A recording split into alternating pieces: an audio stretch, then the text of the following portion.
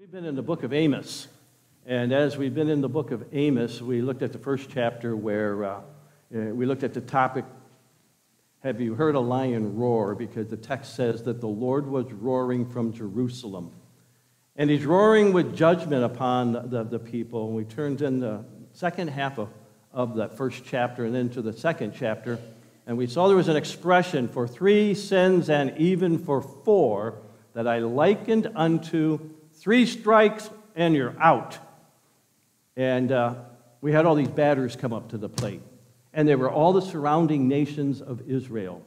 And he was pointing out their sins for why God was going to judge them. And boy, I'll tell you what, Israel was really happy. He's like the person sitting in the pew and knows, wow, the preacher's preaching to the guy next to me. Until he gets to the last batter, and the last batter was Israel itself. And God says, listen, for 3 transgressions or sins, and for 4, 3 strikes and you're out because of your blasphemy. You have been desecrating the name of God by the way you live. The next chapter talks about, hey, God is calling, are you listening? And God was calling. He called the nation and he called the prophet. But they were not listening to the prophet as the prophet was preaching. And so today we come to the topic, avoiding respectable sins. Ooh, that's an unusual name of a sermon title, huh? Avoiding respectable sins. I've heard of mortal sins, venial sins. I heard of sins of commission and sins of omission, but I've never heard of respectable sins. You may never heard them, but I'm sure you practice them. We all do. We all do. So respectable sin. In Hebrews chapter 12, verse 14, it says this, pursue holiness, for without it, no one will see the Lord. You don't hear too many mega churches or stadium-filled churches speaking about, you got to be holy or you will not see the Lord. You know what they teach? You need to be happy if you want to see the Lord. It's like God exists for your happiness. Nothing could be further from the truth. God demands holiness. You know it says in the Bible, be holy for I am holy? It says it a couple times. I've read my Bible through several times. I've never found a verse that says, be happy because God is happy. Most people want a happy marriage. Do you know the Bible never tells you you're going to get a happy marriage? God wants you to have a holy marriage. A holy marriage. Doesn't matter if you're happy or not. He wants you to be holy. Holiness is the number 1 attribute of God, and God wants us to be holy. Now, what is holiness? Holiness is being set apart from sin. Wow. God wants me to be set apart from sin. You see, when I accepted Jesus as my Savior, I was imputed the holiness of Christ. So in position, I am holy in Jesus. But in practice, I still have the old Dennis with me. And the old Dennis is not holy. So the Bible tells me, pursue holiness, because now in Christ you are holy. So act like what you really are in Jesus. Wow. So I want to start this message, but I want to ask this. What are the respectable sins? Well, here I got a little definition. Any sins with which we get comfortable in our lifestyle and we stop taking them seriously, that becomes for us something we're comfortable with, and it becomes respectable. We allow it to have our respect. Respectable sins. Well, there's such as. I got a such as here. These are 7 old respectable sins. After the apostles passed on, the next generation of the disciples listed 7 of these. I'm calling them respectable sins. They called them deadly sins. You know why they're so deadly? Because we're so comfortable with them. We're so comfortable with them. Here's the first one. Strong sexual cravings. Lust. There's nothing new under the sun. You think this one is still with us today? Oh my goodness, of course it is. Lust. The second one was overeating or gluttony. Hey, folks, is this one still with us today? Now, there's a big difference between obesity and gluttony. Obesity is a condition of being overweight, and it could be genetic. You can just genetically be overweight. You see, you can be a glutton and be a skinny person. I was for most of my life. It's now catching up with me. I could eat anything I want, and I was a toothpick. I was a toothpick. All right? Gluttony is overeating, while obesity is just, you got a weight problem. That's it. It's not sinful to be obese, but it is sinful to be a glutton. So what is gluttony? I had a case of it yesterday. We went to lunch. And after lunch, I said, I ate too much. You ever been there? Ooh. Every time you say that, you're saying, I am a glutton. You admit it. You admit it. Third one, selfish desire for things. Greed. Greed. Greed. I'm just greedy. I want to get all that I can. I don't care who I got to trample on to get it. Greed. Is greed around today? Of course it's around today. Is it respectable today? Yes, it is, just like it was back then. The whole idea of climbing the corporate ladder, doesn't matter who you trample on to get there, doesn't matter at all. As long as I'm the guy on top at the end, I'm greedy. It's everywhere. It's everywhere. Fourth one is laziness. They call it sloth. Slothfulness. There's always tomorrow. Why would I mow the lawn today when I can mow it tomorrow? Why would I? And you just put in whatever, you fill in the blank. Laziness. Laziness. We're putting off what we should do today to tomorrow. Strong, vengeful anger, they listed as wrath. Getting angry. Do people get angry today? You ever had somebody commit road rage against you? Better question. Have you ever had a little road rage? Passed somebody, gave them the good old Italian salute, and kept on your way? You know, these sins are still around. We become comfortable with them, okay? Then the next one that they listed was a desire for what others possess. That's envy.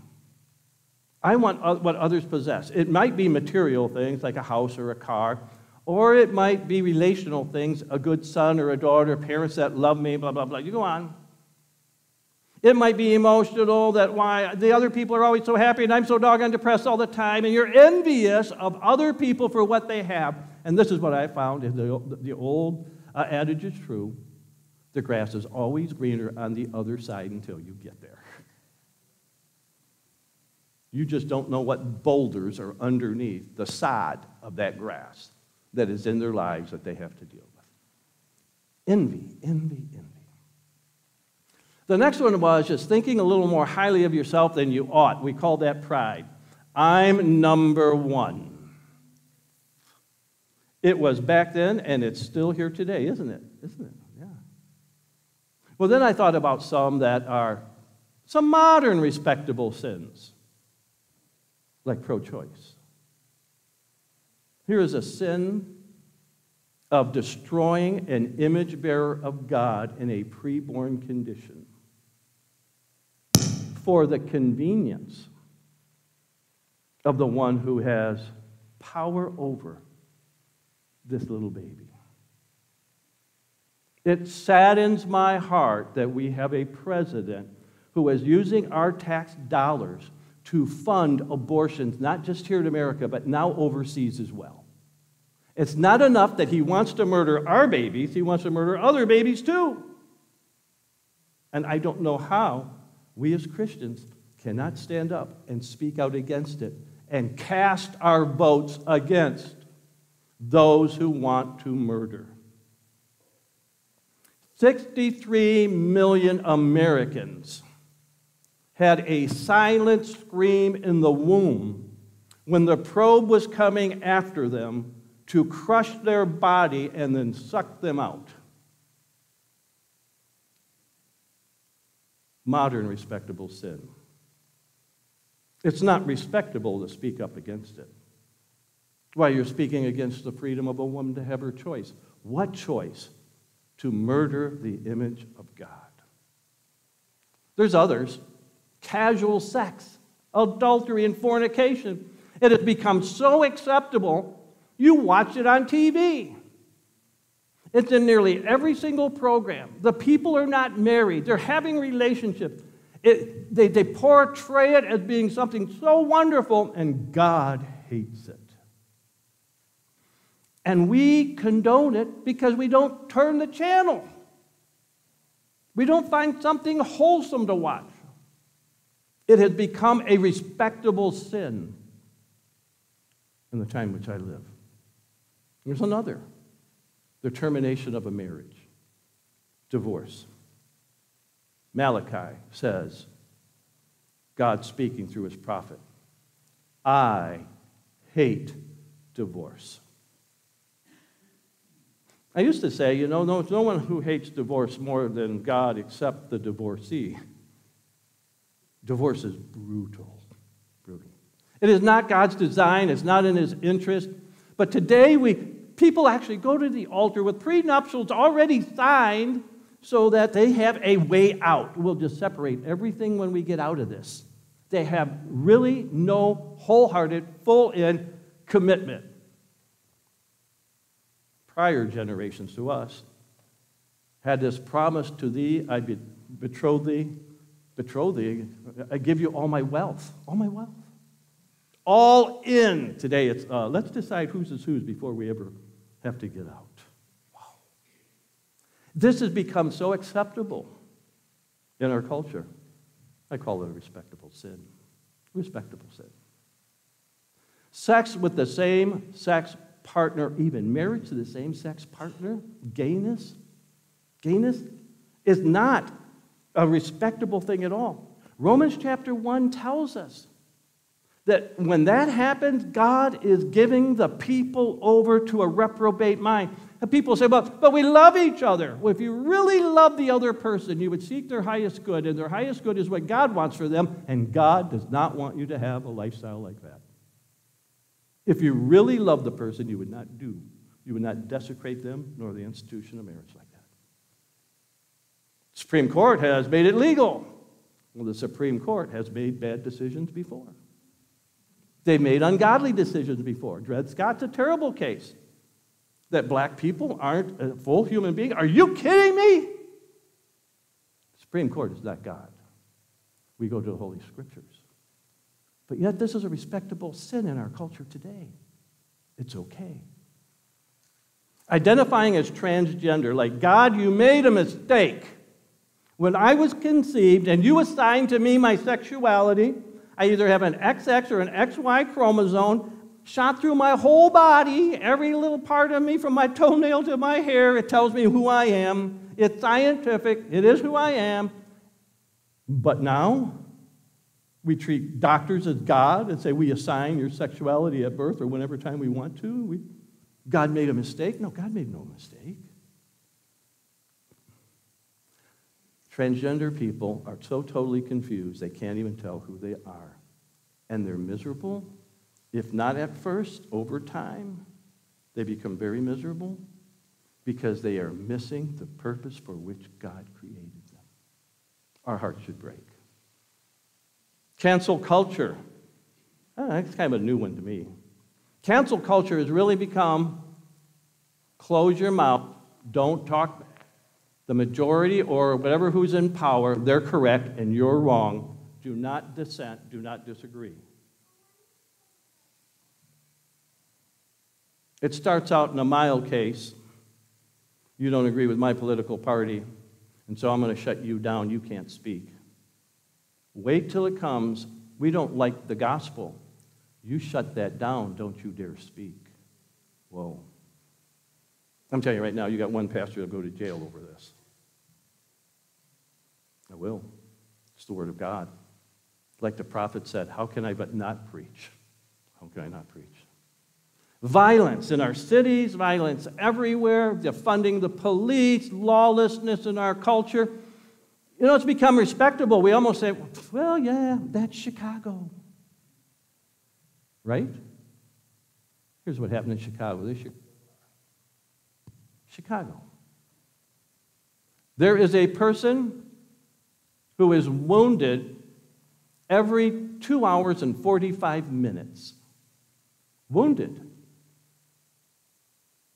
There is a person who dies every 14 hours and 28 minutes. Almost 2 people every single day. And you know what we say? Oh yeah, it's in the news. Doesn't matter to me. It's not Waterford. It's a respectable sin. Oh, that's Chicago. It's not bothering me. It should bother us. It should bother us. We should be grieved that our country has degenerated so much. I know you're thinking I'm going a little bit too far. You say, well, preacher, you're just picking on all the flaws in our country and all the flaws in our lives. But wait till you see what Amos points out. Wait till you see what he points out. That was a long introduction because I wanted to get to this. Luxury. He identified luxury as a sin, and I know what you're thinking. Boy, you go after Bezos, and you go after Gates, and you go after Zuckerberg, and you go after all these billionaires. Go for it. I'm all in your corner. These wealthy people that got so much. Here we're in poverty. I want to tell you something. It all depends who you compare yourself to. Here's the fact. 734 million live on less than $2 a day in our world. All of a sudden that makes you the wealthy, luxury living person. I can't even get a gallon of gas for $2. Do you know what? If I go to Burger King or McDonald's and just get the meal, it's almost $10. They are living on $2 a day. Wait a second. That's what the World Organization considers being in poverty. You got less than $2 a day to live on. Suppose you got $5 a day. They don't even consider you in poverty. Still in poverty. Yeah. All of a sudden, we are living in luxury. We are. We're the luxurious ones. Now, unless somebody has to say to those who are living in luxury, so it becomes a message that's directed right to me and right to you. Hear this word, you cows of Bashan on Mount Samaria. You women. Now, listen, I am not calling any of the women here cows. I'm a smarter man than that. And I don't think he's talking about a lady in a Halloween costume dressed up like a cow. And he's really not even saying, hey, you're fat. He's not saying that. The comparison to the cows is that you have fattened yourself for slaughter. You have fattened yourself for the judgment of God. Why? Because you live in luxury at the expense of others. You women who oppress the poor and you crush the needy. Wow. It's not like they got in their Cadillacs and, or their BMWs and drove out and ran over the poor people on the other side of town to crush them. No. They live in luxury and they've hardened their heart to the condition of other people, and they don't take out of their luxurious wealth and give to those who need it. Wow. You say to your husbands, bring us something to drink. They're so cold and calloused and hardened. They can watch those commercials on TV with the suffering children where they're just skin and bones, and they say, oh, my heart's not even touched. They hold back out of their pocket when they could donate to a person who is in need, and they know it. Their heart's not touched. They're cold, they're callous. Listen to what he says. The sovereign Lord says this. He's sworn in his holiness. Oh, holiness. The God who's set apart from sin wants us to be set apart from sin. He's sworn in his holiness. The time will surely come when you will be taken away with hooks. I didn't know exactly how to illustrate that. I tried to make it as less gory as I could. Ugh. And the last of you, when I've run out of hooks, I'm going to use fish hooks. Oh, that just sounds painful to me. You will go, each of you, straight out through the breach in the wall. An invader's going to come. They're going to tear down your walls. They're going to pull you out. And I know historically exactly who that was. It was the Assyrians. They destroyed Samaria. They pulled them out through the walls, and they took them to Harmon. Now, we don't even know where Harmon is today. Just like we don't know what happened to those tribes. 10 tribes of Israel totally lost, never went back to their land, declares the Lord. Luxury. The second one is hypocrisy. Hypocrisy. A hypocrite is someone who wears a mask. They pretend to be something that they are not. In the ancient Greek world, they didn't allow women to be in the Actors Guild. It was only men. And so for a female role, they get a boy who is pre-adolescent. His voice had not changed, and so he talked, he could speak. He'd wear a mask, look like a woman, and he would speak, but his career was short-lived because as soon as he passed puberty, he got a deeper voice, couldn't play that part. So they called him, while he was playing that part, a hypocrite, pretending to be something he was not. God says, go to Bethel and sin. Oh my goodness, if you were to take the Bible out of context, you'd have a verse here to go do anything you want. Go to Bethel and sin. He's being facetious. He says, go to Gilgal and sin yet more. He said, listen, what you're doing at your religious places when you go to church, it was actually to these cities back then in Samaria or the northern kingdom Israel. He said, when you go to these places, oh, just sin all the more. You're sinning like crazy, sin all the more.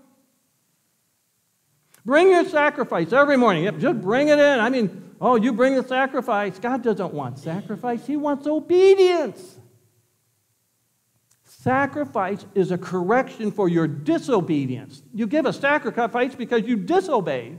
He said, I don't want sacrifices. I want obedience. Just obey the Lord. You bring your sacrifice every morning. Oh, your tithes every 3 years. Some texts have every 3 days. The idea is, oh, you think that you can put the cash in? You're crushing people. You got the money. You put the money in. Oh, didn't I do a good job? I supported. Sure. This is hypocrisy. Burn leavened bread. Now, leavened bread was not supposed to be given to the Lord. The Lord wanted unleavened bread. Leaven is a picture of sin. He's saying, even your worship is shot through with sin. You bring him as a thank offering, and you brag about your free will offering. Do you notice he doesn't mention like a sin offering, a whole offering, a peace offering? No, he's talking thank you, God. It's like the Pharisee that went into the temple and said, thank you, God, I'm not like this publican sinner over here. He's bragging about his worship, and he's boasting, and he says, this is what you love to do. He's exposing even more sin. They are hypocrites. They worship on Sunday, and they live like the devil the rest of the week. Whoa. Now, the next one is obstinacy, stubbornness. You've seen a toddler get pretty stubborn, stomp his feet. Yeah, cry, scream out, do whatever it is to push your button. God's accusing his people of that. He said, I gave you empty stomachs. Listen, I'm disciplining you. I gave you empty stomachs. You had famine. In every city there was a lack of bread, in every town, yet you have not returned to me. I spank you and you just go, you think that hurt? I can handle it. Is that all you got? And we kind of do that too. Then he gave them drought. I also withheld the rain from you when the harvest was still 3 months away, and I sent rain on the towns, and I withheld it from another. One field had rain, another had not, and it dried up. The people staggered from town to town for water, but they did not get enough to drink. Yet you have not returned to me. Listen, I spanked you all the harder. He said, Still, is that all you got? Obstinate, stubborn. Many times I struck your gardens and your vines. I struck them with blight. And he says, then I sent the locusts and they devoured. And this is what he says. And yet, you have not returned to me. Why? They love their respectable sins. They're not giving up on them. I sent plagues among you as I did in Egypt. Remember the 10 plagues of Egypt? The last one, the eldest son died in every home where the blood was not applied. He said, I killed your young men with the sword. Along with captured horses, I filled your nostrils with stench of your camps, yet you have not returned to me. I overthrew you as I overthrew Sodom and Gomorrah. Why do you overthrow Sodom and Gomorrah? Because of the Sodomites. Because they were gay. Read it in the Bible for yourself. You were like a burning stick. You're like Lot and his family. I pulled them out of that. I snatched them from the fire. Yet you have not returned to me, declares the Lord. Ultimately, this is the ultimate obstinacy. Therefore, this is what I will do to you, Israel. And because I will do this, prepare to meet your God. Whoa. You're not going to be facing a happy God. You're going to be facing a holy God. A holy God. Who's set apart from sin. The soul that sins shall surely die. Whoa. I found this verse kind of helpful every now and then.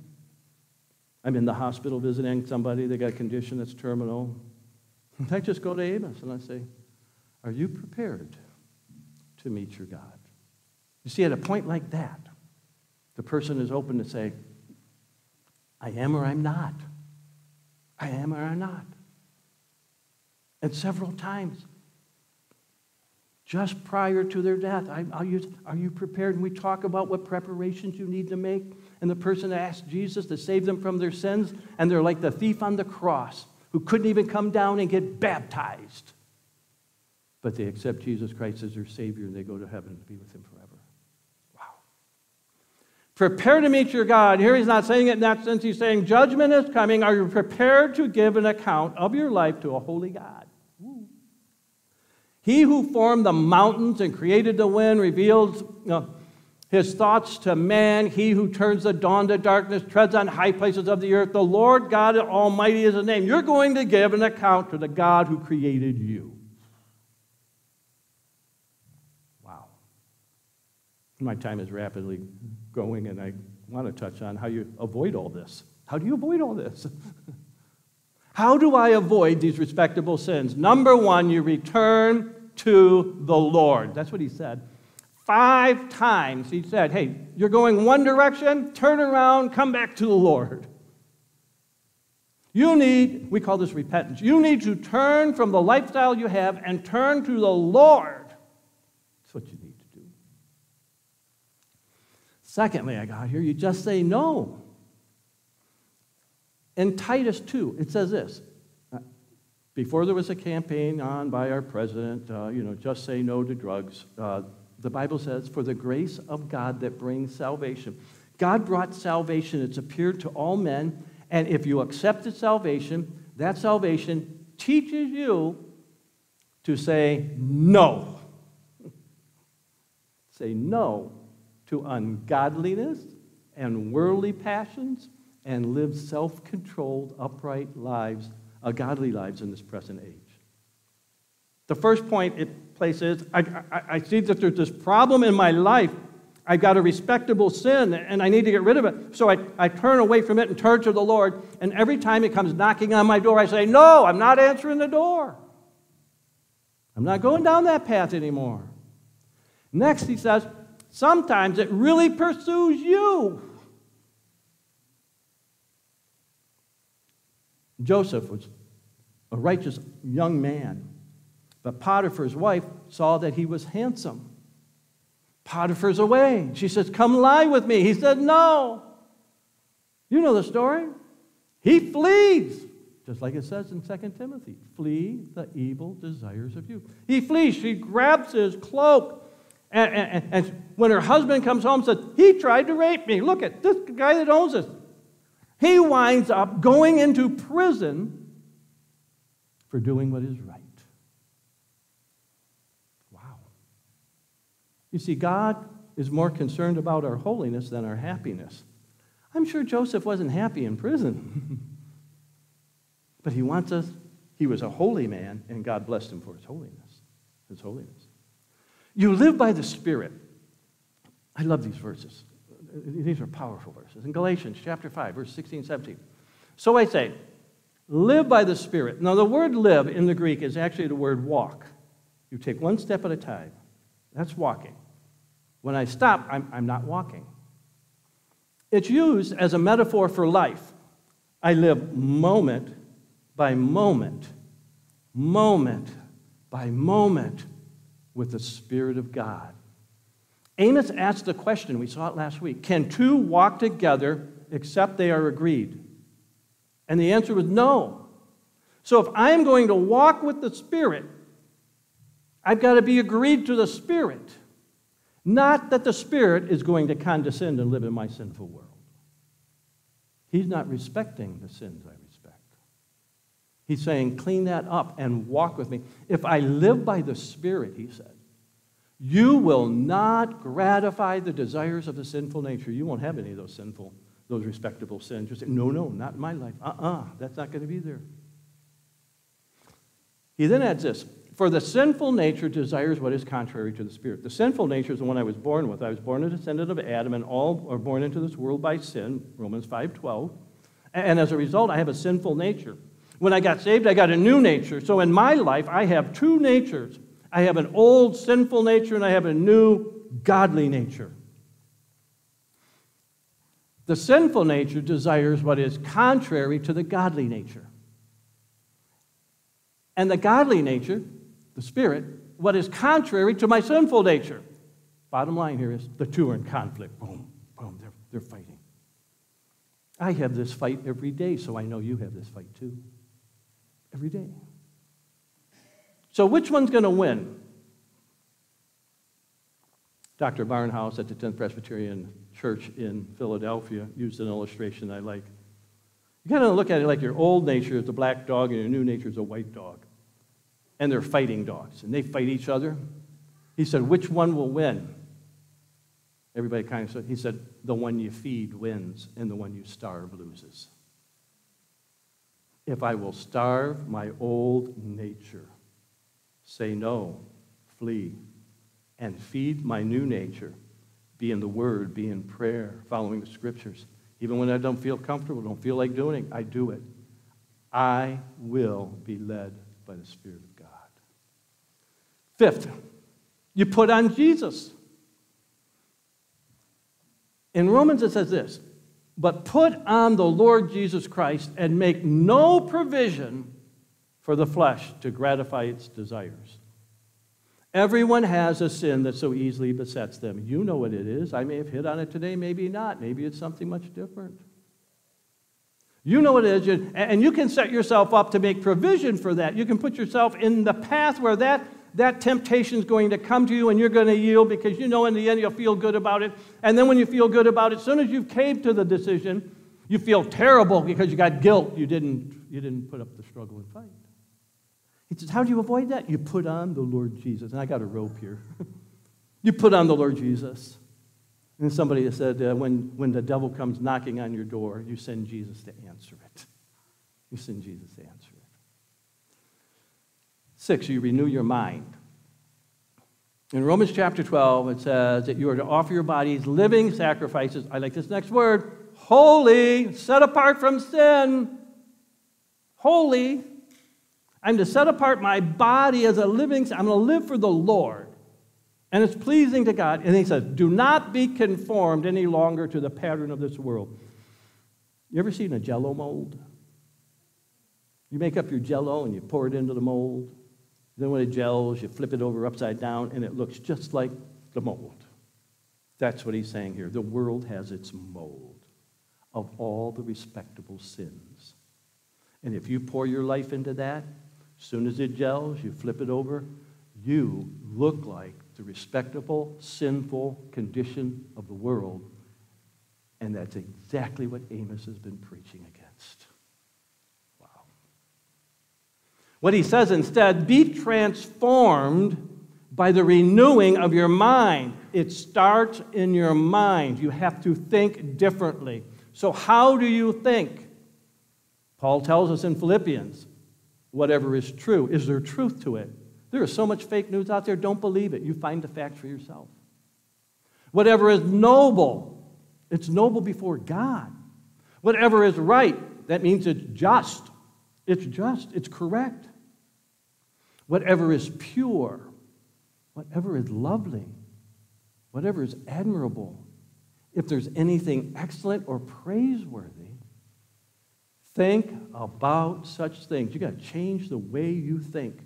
Your respectable sins can no longer be respectable. They've got to be evil sins that you want to avoid. I'm going to substitute my cravings for that junk in my life for holiness, righteousness, godliness, goodness, love. I'm getting rid of all that junk in my life. Finally, pray for help. Pray for help. It tells us in the book of Hebrews, let us then approach the throne of grace with confidence, so that we may receive mercy and find grace to help us in the time of need.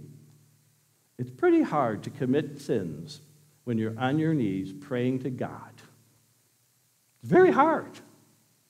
Very, very hard. Now, I'm not saying the moment you get up, the temptation's not back again. I'm just saying while you are praying, it's very hard to be tempted. And if you're praying to the one who is able to give you mercy and grace in order to overcome the obstacles of your life, you just keep praying and praying and praying. Sometimes you just have to pray all day long. It's an ongoing conversation. You just let everything else in life come on into that conversation with you. You don't leave a spirit of prayer. You're always constantly in prayer all day long. So what's the point? Here's the point I'm trying to make. You can avoid respectable sins if you want to. It's not that you can't, because you can. He's equipped us. He's given us. It's do I want to?